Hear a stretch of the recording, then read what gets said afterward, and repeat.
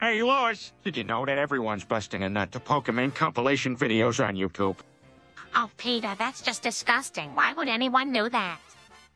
I don't get it, Mom. What's so special about Pokemon? Well, Chris, she's a hot streamer with a huge following. She's got tits like the watermelons. Ah, fucking pervert! Is that all you're interested in, Peter? Shut up, Stewie. You wouldn't understand. You're just a little bitch. Come on, guys. Let's not get all worked up over this. People have different tastes. Shut the fuck up, Brian. You're always playing the good guy. Fuck you and your moral high grown. I don't know who Pokemon is, but if she's making that much money, maybe I should start streaming. Well, I must say, Pokemon sure has a nice pair of sweater puppies. Reminds me of my youth.